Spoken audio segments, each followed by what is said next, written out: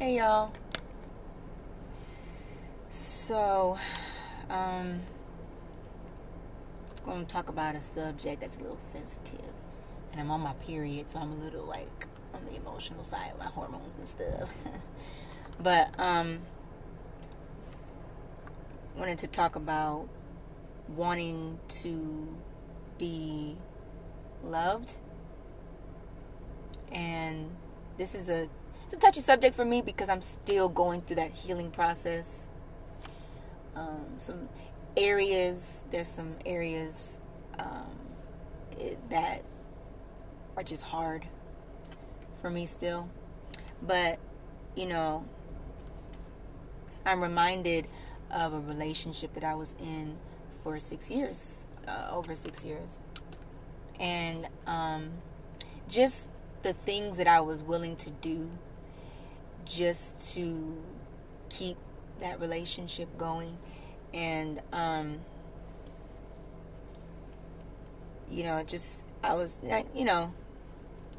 think about where I am now, and I'm not saying that I'm like just so much better, but I have grown.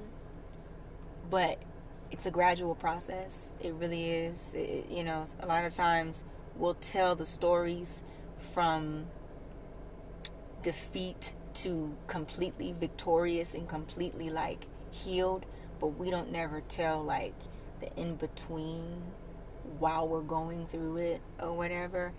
And I'm still on that journey to being like completely healed or delivered from this. But I think about this relationship and just what I allow myself to go through, and just looking back at my life, even like, so basically I always felt like I had to perform, or I had to do in order to qualify myself as someone worthy to be loved. And that's how I define my worthiness of having certain relationships and friendships or whatever. And as y'all saw in my story, I showed you guys, my hair journey, and how I used to look and how hair was my idol and stuff like that. And that's a whole story within itself too. But when you deal with rejection or whatever like that, there's different levels and layers and stuff like that. And one of the things that I guess I tried to do is because I was a geek back in the day, you know what I'm saying? I'm still geek life, you kid. Gang gang. But I felt like, back in the day in high school, you had the pretty girls, and they looked a certain way. So then as you got older and you got a little bit more money, and you could look a little better or whatever, I started to grow and look cute or whatever like that. And I got a little cuter. And so I used my looks as a way to bring worth to myself, as a way to say, well, because I look like this, I'm worthy of love. You know what I'm saying? Or like, for instance, back when I was dating my ex of 6+ years, I felt like, well, shoot, I look good. I keep myself looking nice, and, I got stuff going on for myself. I'm in college, and, almost done with my degree and stuff like that. And, I handle my business, and among other things that I was doing for him in that relationship, you know what I'm saying? And I felt like, well, shoot, you don't have a car. You got 2 kids by 2 different women, and you have a woman that has a lot going on for herself, looks amazing, if I say so myself, drives to see you, brings you food, is still loyal to you even though you are cheating on her, holding you down while you're in a financially rough patch right now, and looks good, and you still don't want to act right. You still don't want to commit to her. And it's funny because even to this day, I was just talking to my homegirl, and to this day I can still gauge my worthiness of love by what I can bring to the table. And so, God has really been dealing with me about what it means to be worthy to love. And so, just for me, and just defining what love is, And so if a dude rejects me now, I'm not gonna lie, Nina creeps up, and it's like, well, how could you reject me? Do you see me? Especially now, I have reached a destination in my life where, people would say, oh, she's a catch. I have my own everything. You know what I'm saying? And so, and I feel like I'm a good woman. You know what I'm saying? So it's like, if I get rejected now by a dude or whatever, the pride in me starts to fester up, and it's like, how in the world can you reject me? You're crazy. You know what I'm saying? Don't you see who, hello? Don't you see who you're dealing with? So, and once again, I'm gauging my worth to what I do. And so that's so burdensome, because when I compare it to why God loves me, it's like floating on air. Even before I had all that I have now, God still was like, I choose Nina. I want Nina. I love Nina. And I didn't have to do anything. I didn't have to earn it. He just wanted to freely give it to me. And it's something special about me and God's relationship, because legit, his love has saved me, and is still cleaning me up every day. And so now when I think about dating somebody now, and I, even trying to impress, trying to impress somebody to see me, it just brings me back to where I came from. I don't care how good I was to my ex, it was never enough. It was never enough. I was always striving, and I always felt like I was always starting at square one,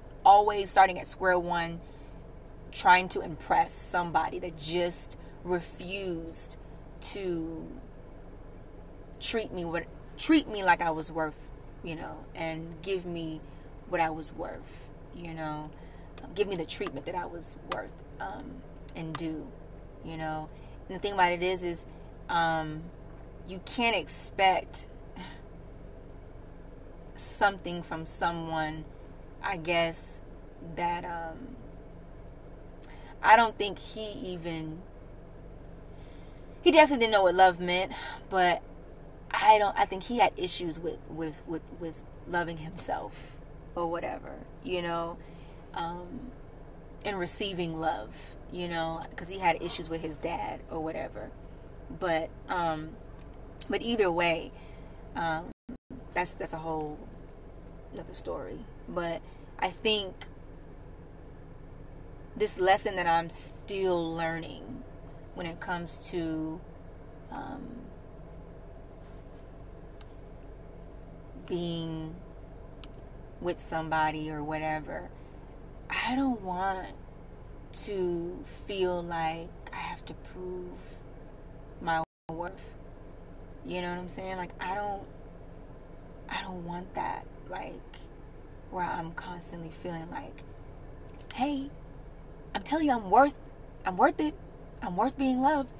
Because it's like you're constantly always trying to be seen, constantly trying to live up to this standard. And this is the question that you have to ask yourself, like, what happens when your beauty fades? What happens when, you gain a little weight?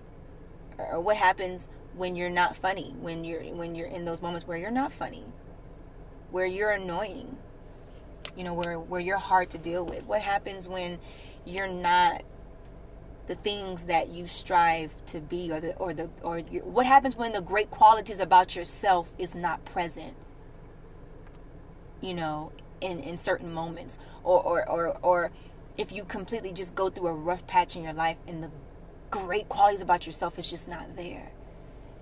Is that person committed to you and everything that comes with you, or are they only intrigued, and are they only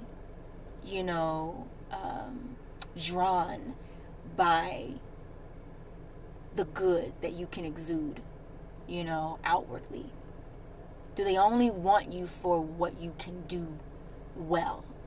What if you're not doing your best? What if you're really doing the worst? What if they see the worst?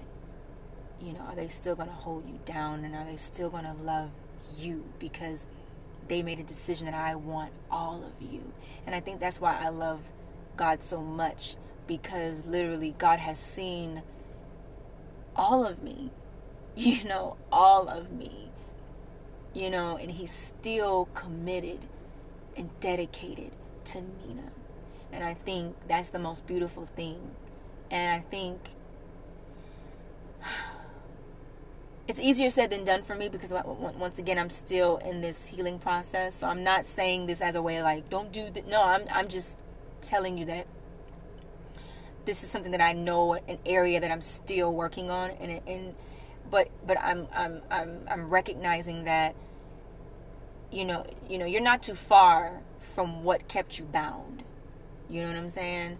And this is why I tell people that I rely on the goodness and mercy of God, and I rely on him heavily to help me, because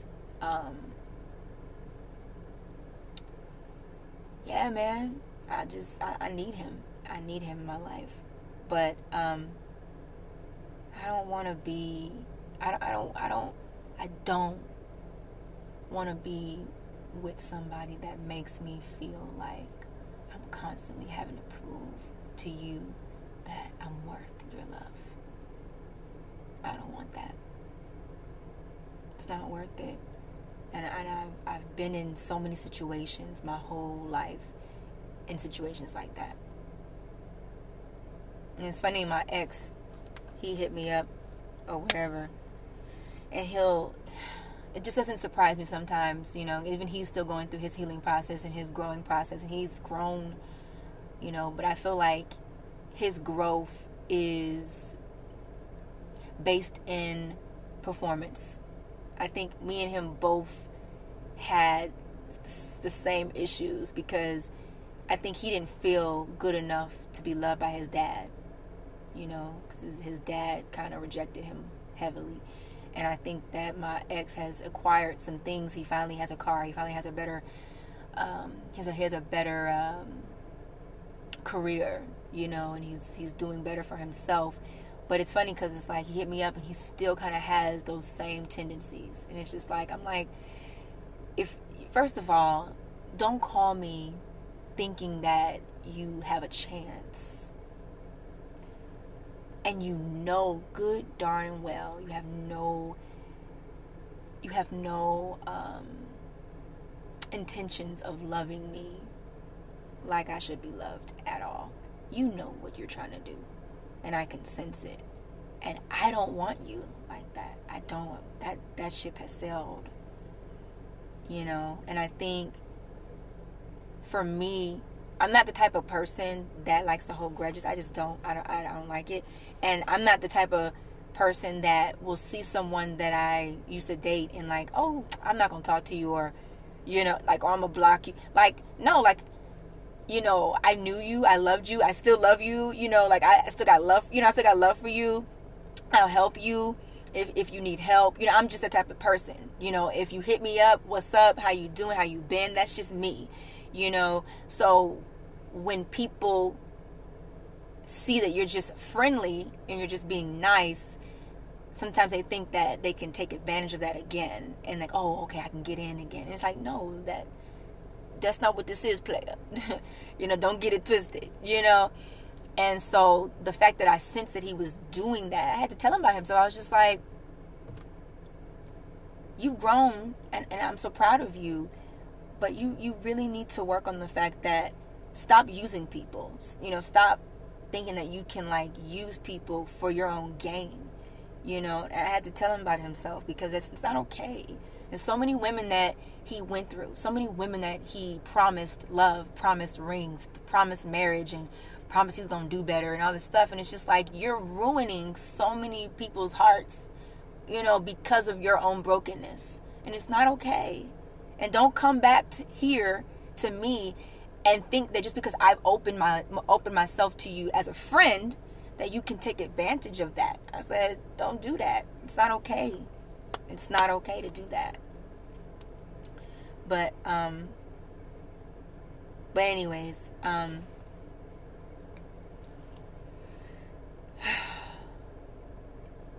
on this journey with you guys, this journey of healing.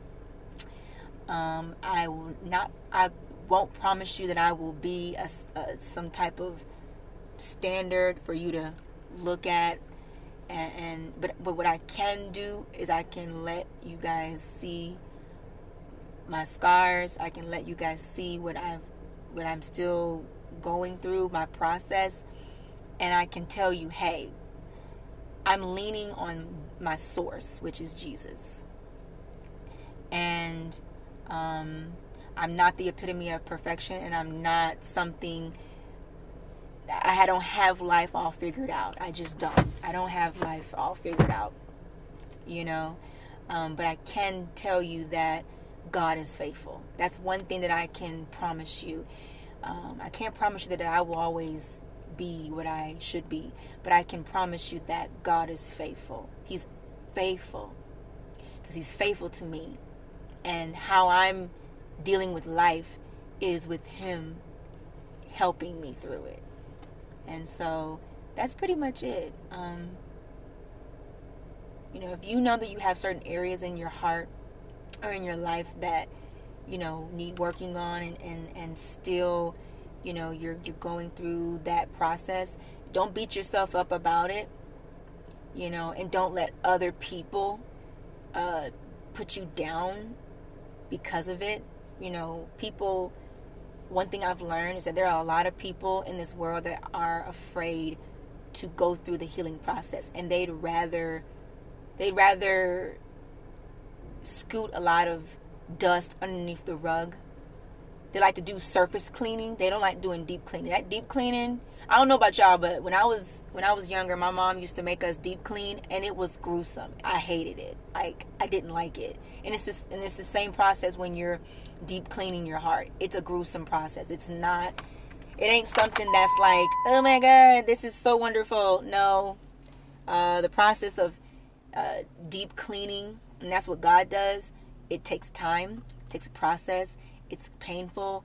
It's not comfortable, you know. And so some folks like to just take the skeletons and just throw it in the closet. But God's like, no, let's bring these things out one by one and let's deal with them, you know. And so don't let nobody try to make you feel bad or inadequate or less than because you're brave enough, strong enough, mature enough to say, I need to go through this, and I need to work on myself. You know, I need to do this. You may be afraid, and you may want to put on this facade, and you may want to, you know, jokey and hee ha ha and smile and put on your pageant face for people. That may be what you want to do, but you know you're still hurting on the inside, and you don't want to deal with you. That's your life. And if you want to live your life broken, and also affecting others, and you don't want to work on yourself, that's you. But for me, I don't want to keep living my life like that. I want to live life abundantly, and living life abundantly is dealing with me, and allowing God to help the areas in my heart, you know. So that's the process, y'all. But anyways, I love you guys, and I'm about to clock in. I gotta go. All right.